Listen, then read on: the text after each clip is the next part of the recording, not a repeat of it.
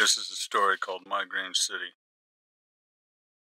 It's quite beautiful, actually, like a distant thunderstorm suspended on the horizon, quietly lighting up the mindscape of a city as you drive towards it. Some of the lightning strikes are interesting in what one might consider as scientific exploration at first, but they soon become tiresome. The echoes, bursts of light become a little more intense, then a little more intense. I put my hand up to my eyes and press against both lids while pinching the top of my nose with my index finger and thumb to try and ease the pain that has already landed. There's an unusual aching on the eyeballs, one that only occurs during such events. This is how I know it is about to occur. "Dad, do you have a 5 on you?" The shock of the voice comes from the hallway. I ignore her at first. How, after all these years, she still doesn't realize what is going on is astounding. Lights are off. I am positioned on top of my bed in the fetal position, holding my head, and it's early evening. She shouldn't even be looking at me, let alone speaking sounds. "Just a couple bucks? Mom is making eggs again for dinner. I want to get something delivered instead, please." Voice goes up several levels of decibels and octaves, something only a teenage girl can do on call. I find that sometimes if you ignore teenagers long enough, they go away. "Dad!" Not this time. "Jasmine, goddammit! Do you not see what is going on here?" My revolt makes the pain intensify. "God, I just need $5.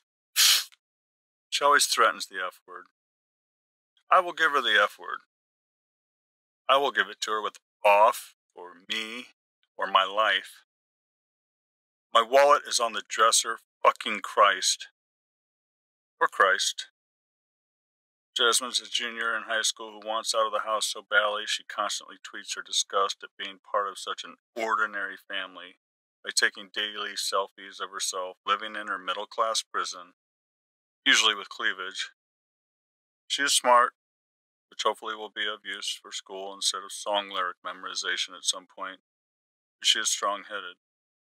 That will come in handy too, I suppose. She's like her mother. I create a helmet with my free arm by bracing myself for a possible crash landing, just as the stewardess in my spinning schizophrenic mind has instructed me to do over the intercom. I do this in hope the gesture will protect the inside and outside of my head from the blows that can occur, such as wildly jerking into the bedside lamp and gashing my forehead, for example. As an added benefit, and free of charge, the constant ringing sound begins.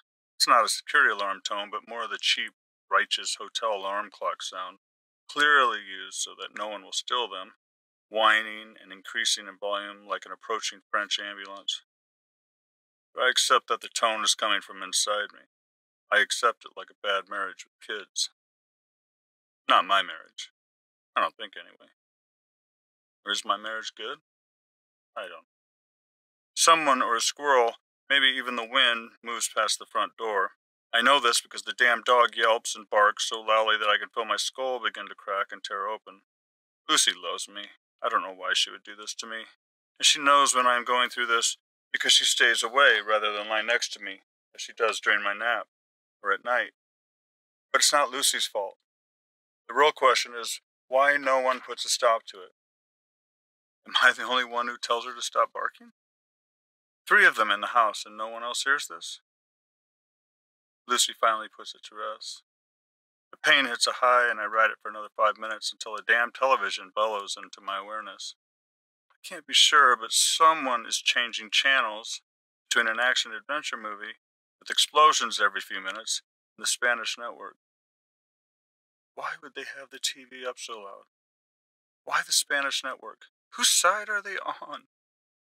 And the commercials, forget it. I cover my ears with my arms just to keep from having visions of the Pillsbury Doughboy standing over me, giggling and stabbing downward with a bloody knife.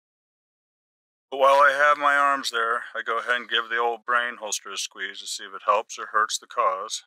Answer? It hurts. A lot. Honey? My wife has been through so many of these. The fact she has even come near the bedroom during this is amazing. Do you want me to make you some eggs? I don't answer. Suzanne doesn't believe the severity of it, I swear. She never has.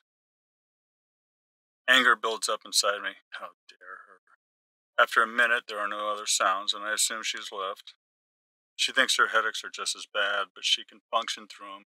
She thinks I'm a weak, typical man, but she has no idea. The same goes for my coworkers who come up to me and tell me they're having a bad migraine. I laugh in their face. I say, no, you're not.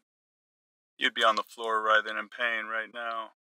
Any sound or light would send you to vomit. Your feet would be wiggling in spasm-like movements.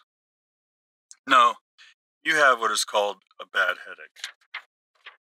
The day Suzanne and I met was, at best, a 1 in a billion chance. 20 years ago, I was riding the L and missed my stop for work because some guy I didn't know and had just met was telling me about Pearl Jam concert he'd just been to. When I jumped on the train coming back and took a seat, she was there next to me, minding her own business, reading Dylan Thomas. I leaned over to her and told her I loved Dylan Thomas. She looked up with a wry smile. I can't stand him. The exchange sent us into a big laugh, and we decided to share our numbers. I took her to dinner that weekend. We were married a year later. I started having episodes about 5 years after that.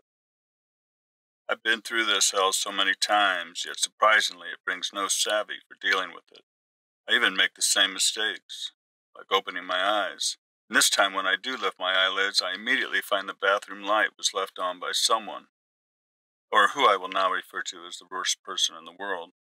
Oh, and that little 40-watt LED energy saver I bought for $11.99 at the hardware store? It has now become a supernova, shooting gamma and UV rays with bursts of white light straight into my already tender eyeballs, making the lightning strikes occur in my pounding bots at once greater for longer durations. I close my eyes immediately, but the light doesn't disappear right away. It takes several minutes. I'm convinced, though, I can still see it through my closed lids. A shooting, stinging pain is broken loose from the cranial region and runs down my neck, causing me to worry that there has been a traumatic injury that will paralyze me. I crawl up onto my knees, but keep my face buried into the bed just to check. The acidic feeling in my throat feels close. Too close. As it rises, then disappears, getting a little higher each time. It rises, then disappears. I pause and wait. It rises, then disappears. I know I will need to make a decision soon. Use the children's bathroom or ours? This is a much more complex question than the three of them would ever realize, because the master bedroom bathroom is small and had a strong toilet bowl cleaner smell. In contrast, the children's bath is closer to the excruciating sounds to the television downstairs, plus something else. I just can't remember at the moment because another baseball bat hit to the back of the head sends me laying flat on the bed. I consider that the current event will never end, and the horror of that thought adds to the weight of the situation. And what if that did happen? I sense deja vu of the deja vu from the previous events, and things get surreal. These are the same questions you always ask yourself during these stupid things. But I play anyway and think to myself, yes, I would absolutely kill myself if I had to live like this. On the other hand, maybe I would get used to it, says my other, more reasonable voice from the many personalities now forming in my conscience. Then I start to argue with myself on whether A, I would in fact kill myself, the answer is yes, and B, how it would be done, because the possibilities are limited when under attack from such a malevolent force. I can barely make it out of the house under such extreme conditions. I could jump out the window, you'd think, but only being 2 stories up, it would be risky. I don't want to end up with a killer brain-eating headache and a broken hip. That would be beyond dumb. But that train of thought disappears because a grenade has suddenly exploded inside my brain and is followed by a running sledgehammer that is relentlessly driving down on the top back right section of my skull. The memory of the sledgehammer from the last event floats through on a cloud in the storm. That's when a voice sent from the devil sounds.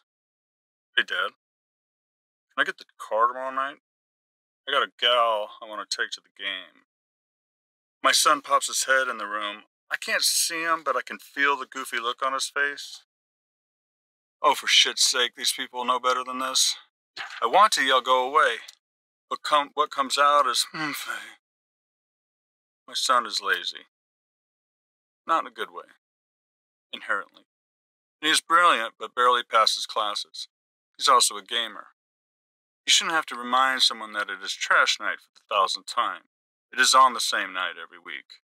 Or that you need to mow the yard or shovel the driveway. Or that you need to get up and go to work because it is 1 p.m. on Sunday, just like every goddamn Sunday. He is a senior in high school, and he thinks he is just going to keep rolling through life after graduation. He has no idea. Memory of the trapeze swinger I had sex with from Philadelphia 15 years ago after comforting her in the lobby when the power went out in the hotel occurs. She was so innocent, beautiful. Then for some inexplicable reason, I opened my eyes again. What are you doing? Swear words roll through the thunderclouds in my mind like banners strung behind a blimp. Fuck, shit, cock, balls, pussy, motherfucker. For just a brief second, I feel relief. So I immediately do it again. Dick, bitch, fuck, cunt, asshole, whore. But I stop because the second time doesn't bring me the same relief.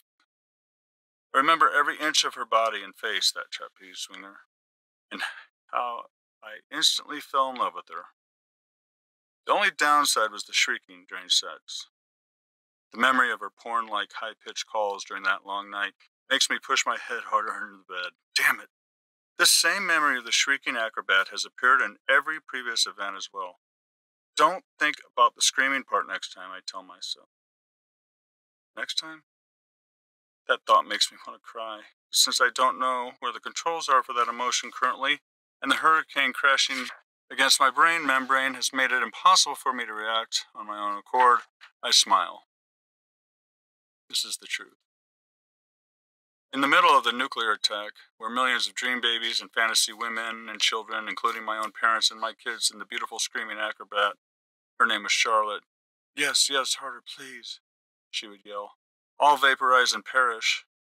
And I smile, and it feels wrong on so many levels, but the guilt is shallow and does nothing against the pain. Showing no signs of letting up, I decide to reach out to a higher authority. Hello? No answer. But God, I clasp my hands together under my forehead. If you are real, why would you do this to a person? Surely there are worse people out there than me. Is this punishment for Charlotte? Or for parking in the handicapped spot? Because I swear to God it was poorly marked. And I did not know it was handicapped space until I was already out of my car, which was too late. Because Suzanne was waiting for the black beans for the chili she was making for my chili cook-off at work. And it would have been ruined had I not hurried. Our Father, who art in heaven, hallowed be thy art hallowed. What kind of stupid shit is that? Oh hell, maybe this is just survival of the fittest and I'm supposed to die and make room for more fit people. And my wife, Suzanne, what about her? She doesn't even understand these episodes. She doesn't understand me anymore, period. Charlotte understood me. And it took her only one night. Was it a chance of a lifetime 15 years ago and I didn't chase it? The furnace kicks on from the left side of my head while a boxer speed bag punches my right side. I want to scream. But just having the thought of screaming makes it worse. I wish I could prove that fact to others, especially Suzanne, who only looks at me with a disbelieving smirk when I tell her that sound, as a thought or a vision, can hurt. But it doesn't matter anymore because not only do I not have a scientific background to do so, but I probably won't live through the night either. Already having tried surrendering countless times to no avail, I've become delusional with flashes of false hope, such as thinking if I tilt my head just so, and put my right arm just like so, and rub my right eyelid slowly counterclockwise, feels as if, no, didn't work. Shit, fuck, cock, balls. Nope, not working either. I remember asking Charlotte if she ever came close to dying. She said she had once. She was performing a move they called a birdie, and the catcher signaled, hup, a little too early, according to her. When she came out of her stunt, she fired right at the guy like a cannonball, and her weight and momentum was much greater than usual when he caught her. The catcher's grasp wasn't good, though, as one hand was by the elbow and the other was on her wrist.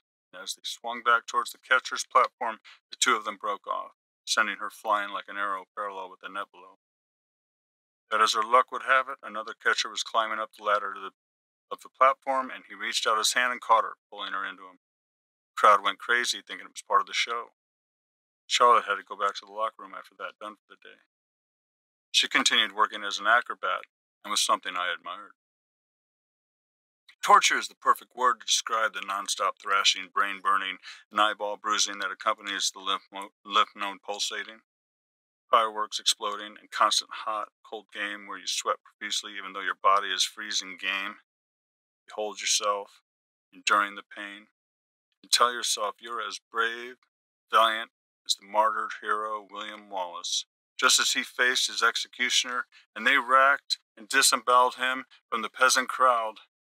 Except if, instead of yelling freedom and lifting the spirits of an entire orphan nation, I can honestly admit right now and right here that I would sing like a canary if it would stop this hurt.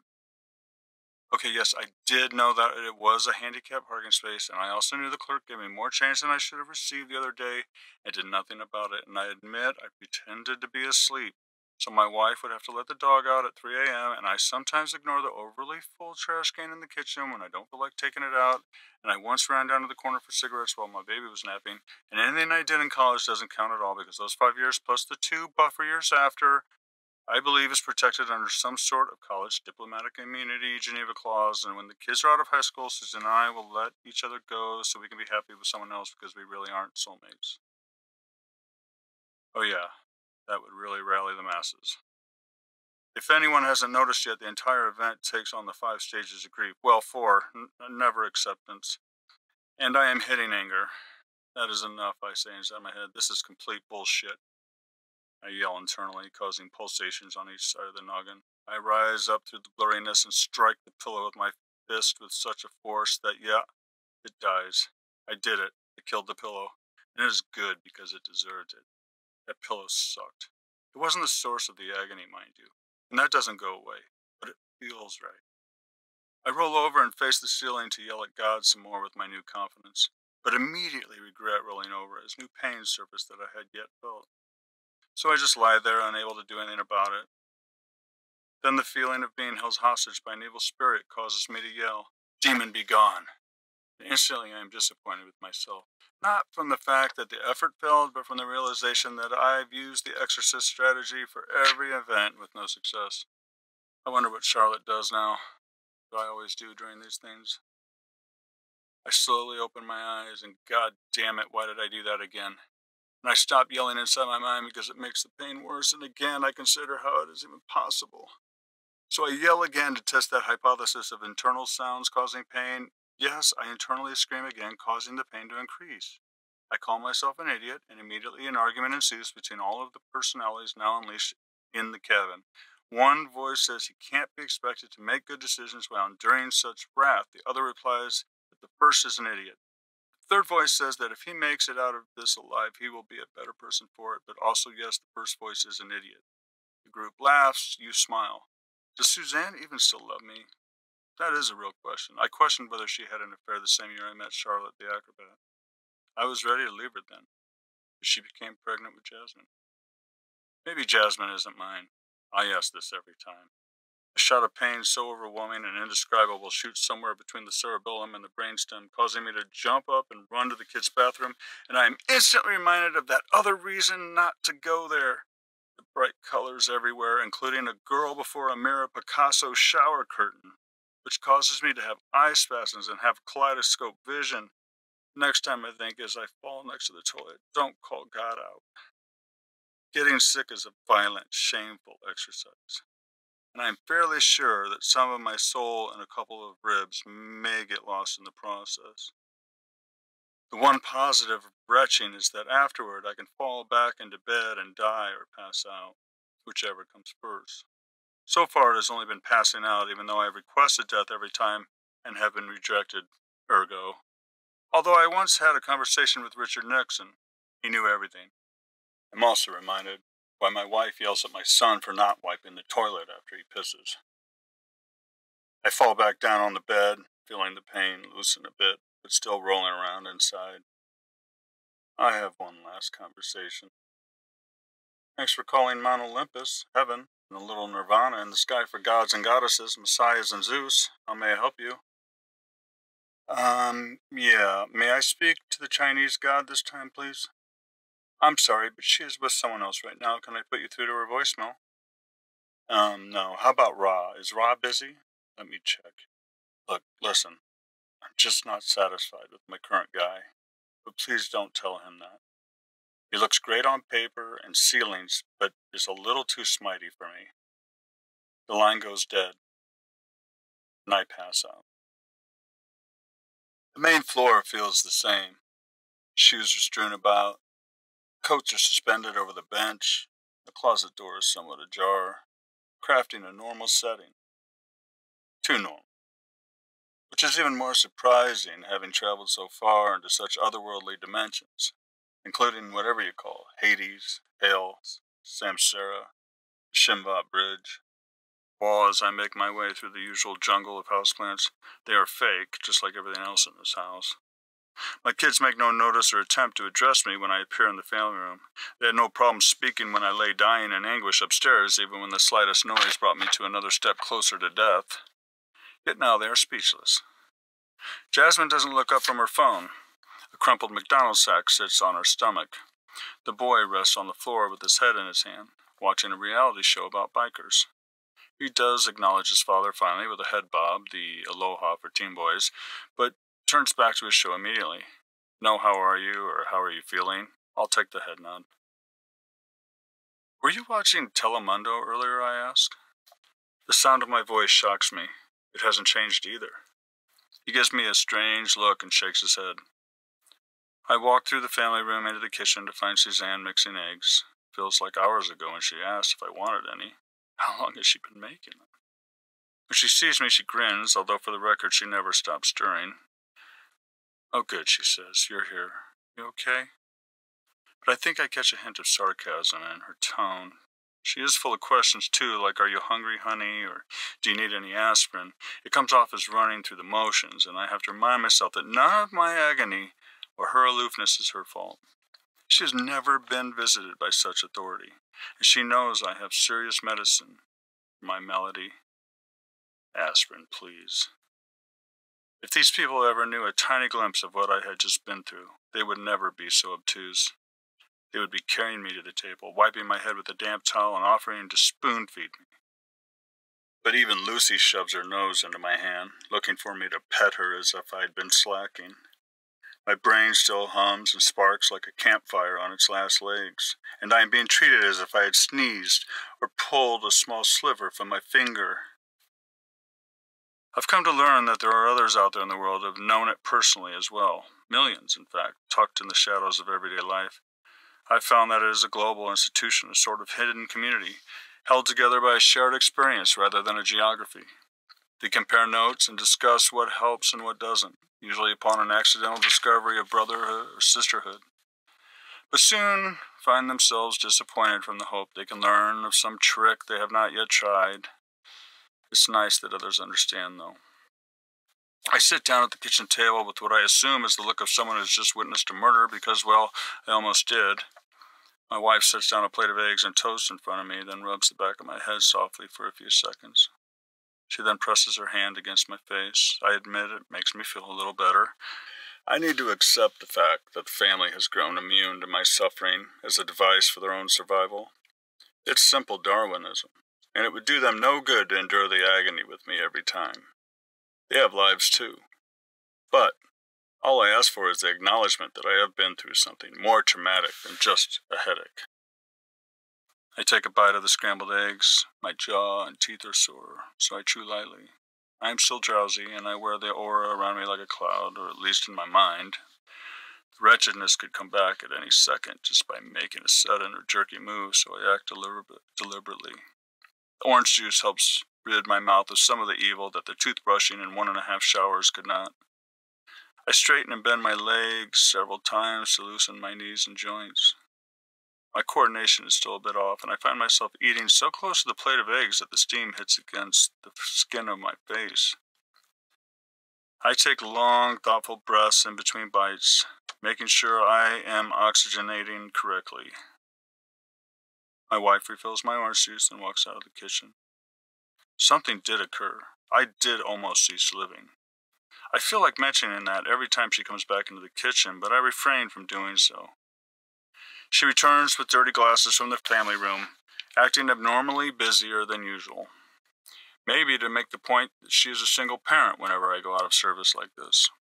She even asks our daughter if she'd finished her homework, something I usually do, and then tells our son he needs to get a ride home from school the next day because she has too much going on from work. I feel throbbing in the back of my head. I want to say things. I get it. I'm sorry for my migraines are so hard on you. When Suzanne comes to get my plate, I decide to add something to the conversation. Hey, it got ugly up there, and I killed one of your pillows, so you'll probably need to buy a new one.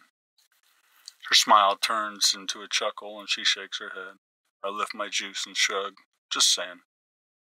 Suzanne mutters something at me like, good job. Or maybe it was, get a better job. She walks back over and leans up against me. She moves my bangs to the side, then rubs her fingers through my hair. I close my eyes and hear the terrible yelps of Charlotte, the trapeze swinger. I open my eyes to find Suzanne staring into my eyes. She walks back over the sink and rinses out her egg mixing bowl. My chest fills with air. I drag myself over to her and hand her my plate, then rest my head on her shoulder. Emotions fill me, and I feel like crying. She wraps her hands around me, tenderly caresses my neck and back, taking me into her like a child. I tell her, I'm sorry about the pillow.